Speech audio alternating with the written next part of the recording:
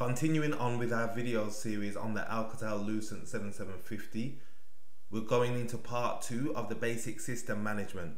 Now I have two Alcatel 7750 routers currently open. We have Alcatel R1 and Alcatel R2, and we saw in the previous set of videos that when we were configuring the candidate config that it requested that we had a rollback configuration.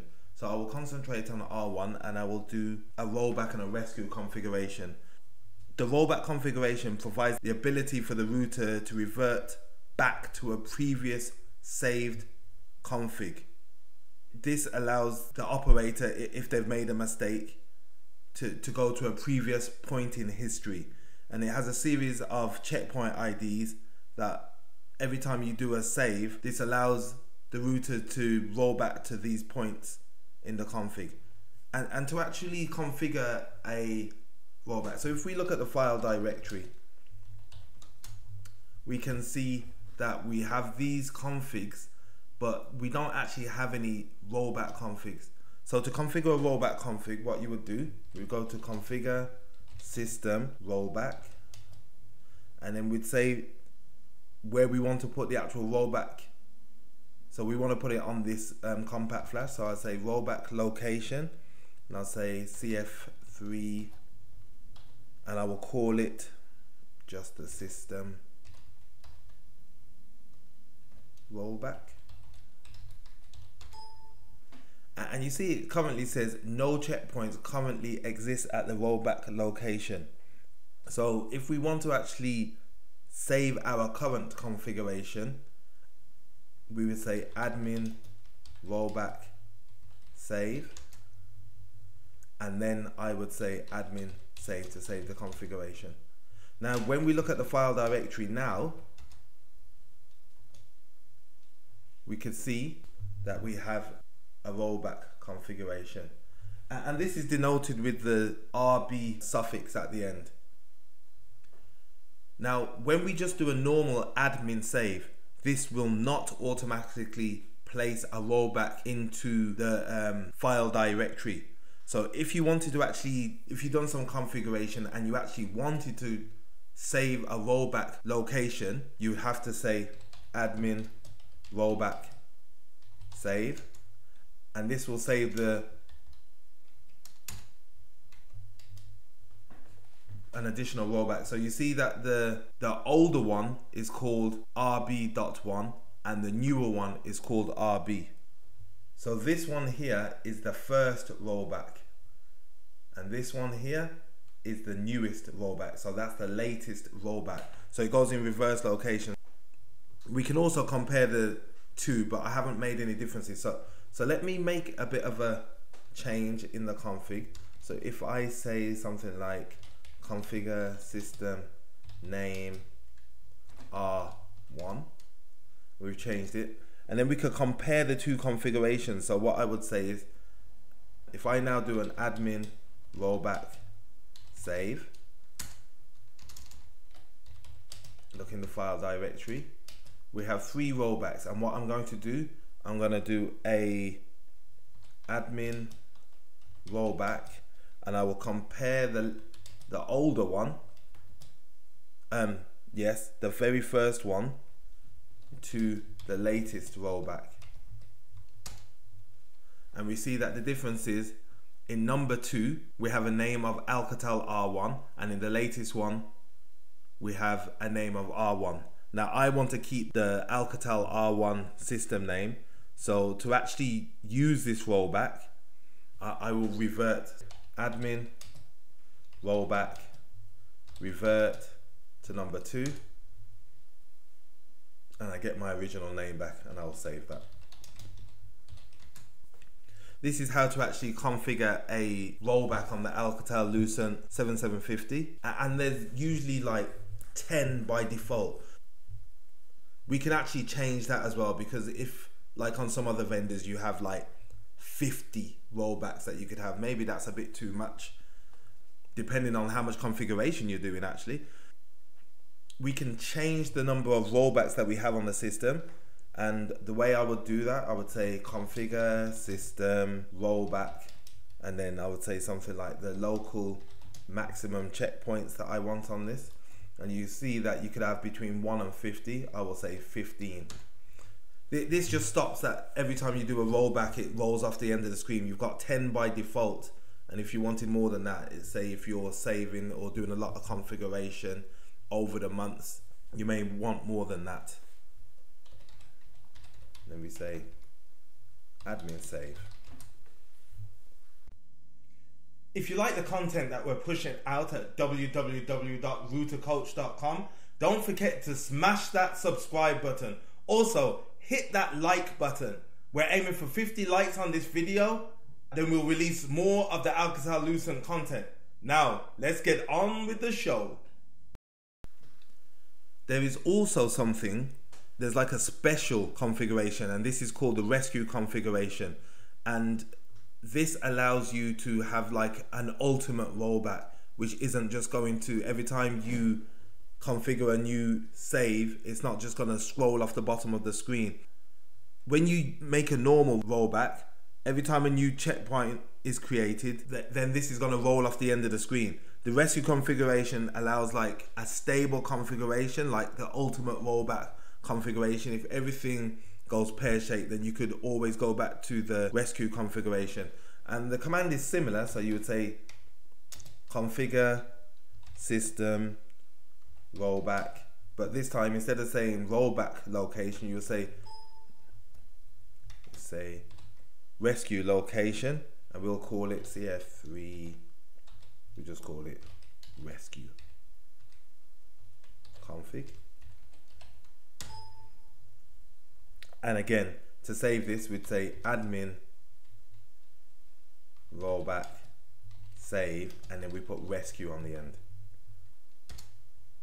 And we do an admin save. Now when we look in the file directory, we can see that we have a new rollback location, and it's the rescue config, and you see that with this RC on the end. And we can look at the config on that. We just say file type rescue config, and it's a default config of what I have on the system. But this one will not scroll off the end of the screen every time I do a admin rollback save. Okay. Another thing that we should be looking at on the Alcatel 7750s is the boot option file. We call this the BOF file. Now the 7750 service routers use the boot option file to configure system parameters when the system boots up, so when it powers on, and these are saved on the CF3 compact flash card. Now these have the bootloader files, the images which are referenced. This is called TIMOS, and this allows this SROS, the service router operating system, to actually be loaded on the box. And this is obviously needed when you're running services and protocols. Now just a little bit of a fact. So we now call it the SROS, which is the service router operating system. But you may see in the file directory, it's called TIMOS. So we see it here called TIMOS. And this is because in 2003, Alcatel bought a company called Timetra, and this went on to become the IP division of Alcatel Lucent, but the newer versions are called SROS.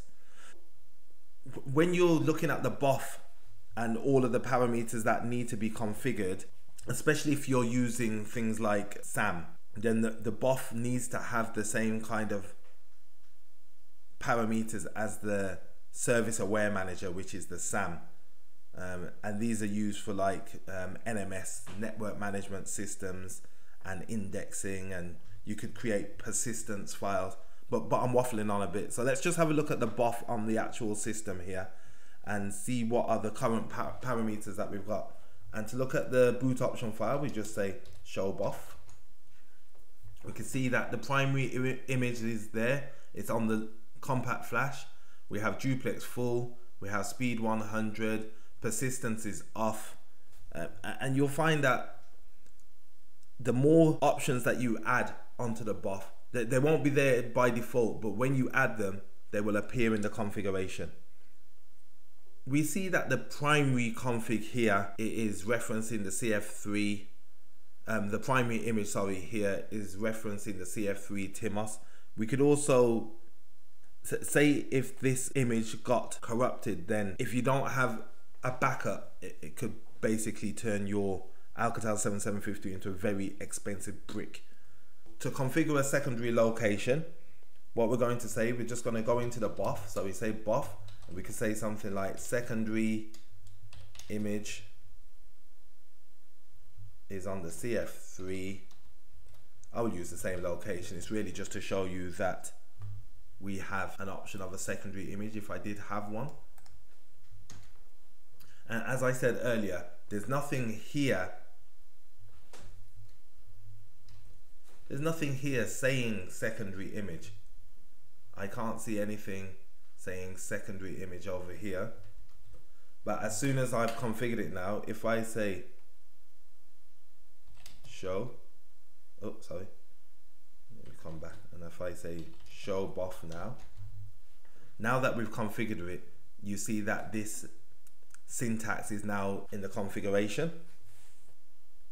It also references the primary config, so this will be the default config that loads onto the box when you initially load your system.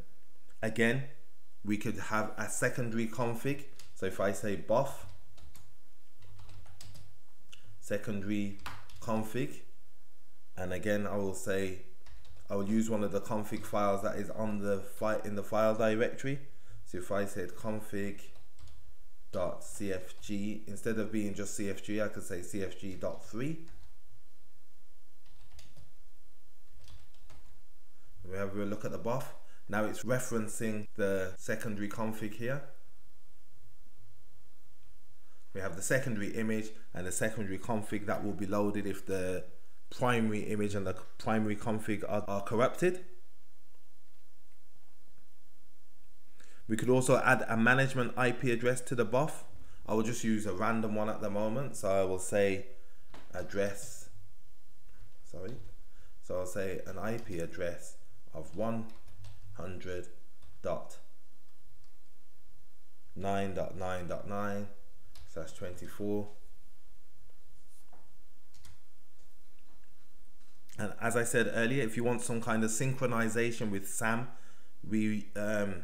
if they lose connection to each other, you want them to be able to synchronize. So you'll say persistence on, and this will create an index file in the file directory. And we could also change the console speed. You see that the console speed here is 115200. We could change the console speed to the more familiar one of 9600. I don't actually recommend that you do this because a lot of people who are logging onto the Alcatel 7750 are expecting to have a console speed of 115,200. So if we now do a show BOF, we can see that persistence is on. We've changed the console speed. We have a management IP address of 100.9.9.9/24, and we could just save the BOF. So we save this configuration now, and I will show you this file directory for the SAM, and it will show you, well, it should have shown us an NDX file. Maybe not. Okay, let me do that again. So show BOF, persistence is on. Where's my index file?